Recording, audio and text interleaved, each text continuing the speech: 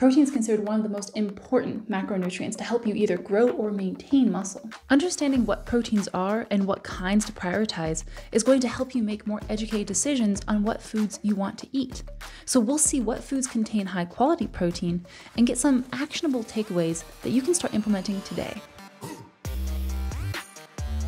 So what even are proteins? Well, proteins are these molecules that have a bunch of strands that are folded up on each other in a very specific way.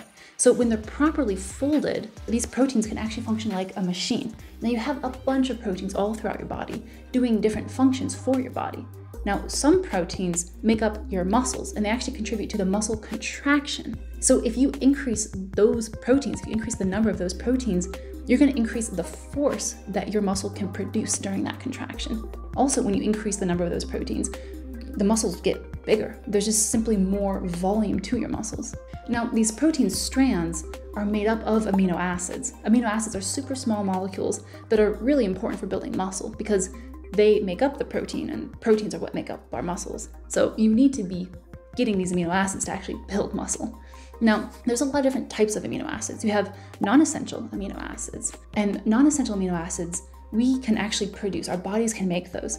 But then you also have essential amino acids. We can't make these. We actually have to get these from our environment. We have to eat those in our diet. Now, when you eat a protein-rich meal, your body will use the amino acids within that meal to repair any damaged muscles. Say after resistance training, you're gonna have some small micro damage. Those muscles need to be repaired. Well, your body's gonna be using those amino acids to make those repairs. But protein has another very special function. It can actually stimulate muscle growth on its own without even exercising. Now, when you eat amino acids, those amino acids can actually stimulate muscle protein synthesis, which is basically the creation of muscles. Now, there's a number of studies that have shown this to be the case. So they'll measure basically a before and after eating protein, and they've been able to show a statistically significant increase in your rate of muscle protein synthesis post-protein consumption. Now, I've made another video that covers this in detail, so check that out if you want to see the full description of it. But to summarize, researchers have found that eating protein stimulates muscle protein synthesis for a window of time after eating. It lasts for typically 3 to 5 hours, depending on how much protein you've eaten. So some muscle building will occur just from eating protein. But that's actually a pretty short window of time for muscle protein synthesis. If you were to do resistance training, that window would increase a lot to about 24 to 48 hours in total. Now, that really shows an example of why resistance exercise is so important for maintaining or growing muscle. But we can still support this growth by eating higher quality amino acids that optimizes that window for muscle building. Now, studies are finding that the amino acids that stimulate the most muscle growth are leucine, isoleucine, and valine. Now, these are essential amino acids. Now, from these 3 essential amino acids, leucine seems to be the most potent at stimulating muscle growth. Now, what exactly is leucine doing? How is it causing so much muscle growth? Well, scientists are finding that leucine is actually stimulating a very specific type of cell signaling pathway. It's called the mTOR cell signaling pathway. Now, this mTOR pathway actually regulates muscle growth. Now, what exactly is this mTOR cell signaling pathway? Well, it's this master regulator. It's listening to all these environmental cues and determining how it's going to regulate most of the cells in your body. So it's responsible for regulating cell metabolism, cell death, growth, function, and more. So what are some of the cues that the mTOR pathway listens to?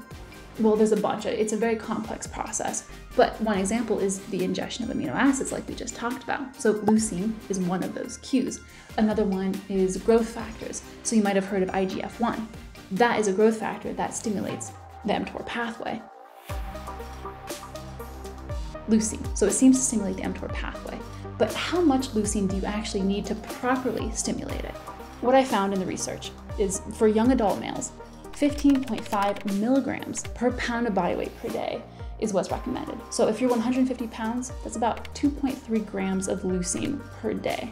Now, I sadly can't find much for young adult females, but I personally would feel safe aiming for the same amount, so 15.5 milligrams per pound of body weight per day. Now, if you're older, how many grams of leucine should you be eating per day? Well, studies are showing that as we get older, we actually become more resistant to that muscle growth stimulation that we get from eating protein. So we actually need more protein to stimulate muscle growth. So one study compared an older versus younger population, and they gave these groups 2 different mixes of amino acids. So each mix had a different percentage of leucine within it. So this is what they found. The black bars are before eating the protein, and the white bars are after eating. Now the y-axis is looking at the rate of muscle protein synthesis per hour. So in the elderly population, the group that only ate 26% leucine barely saw any increase in their rate of muscle protein synthesis. It wasn't even statistically significant. But the group that ate the 41% leucine saw a significant increase in their rate of muscle protein synthesis. So eating a larger amount of leucine can indeed increase the rate of your muscle protein synthesis on its own. So with larger doses, researchers have found that the older adults will actually increase their rate of muscle protein synthesis to about the same levels as young adults. So leucine is kind of a big deal. Because of this, a lot of studies are looking at how they can use leucine to help older populations retain their muscle mass. So yes, leucine does seem to stimulate the most muscle growth compared to other amino acids.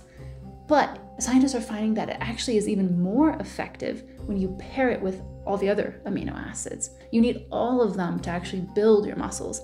So if you prioritize getting enough leucine to get that proper stimulus, and then you pair that with all the other amino acids that your body needs, that's what's going to maximize your muscle growth. So many studies have found that just eating whey protein can actually give you the biggest muscle growth stimulus because it has the leucine in it, but also all these other amino acids, essential and non-essential, that can help you grow more muscle.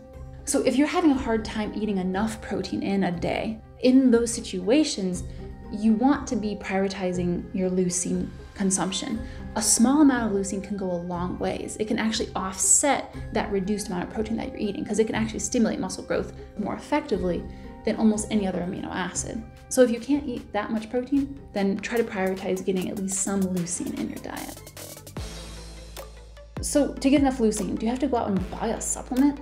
Well, probably not. It depends on what you're eating. If you're eating a lot of animal products, then you're likely going to get enough leucine in your diet. So things that contain quite a lot of leucine are milk, eggs, beef, chicken, salmon. Those have quite a lot of leucine in them. If you're, say, vegetarian, you can prioritize eating certain types of foods that do contain quite a bit of leucine. So those might be chickpeas, lentils, pumpkin seeds, hemp seeds, nuts, brown rice, those types of things. If you're not getting that in your diet, then perhaps looking at a leucine supplement could be useful.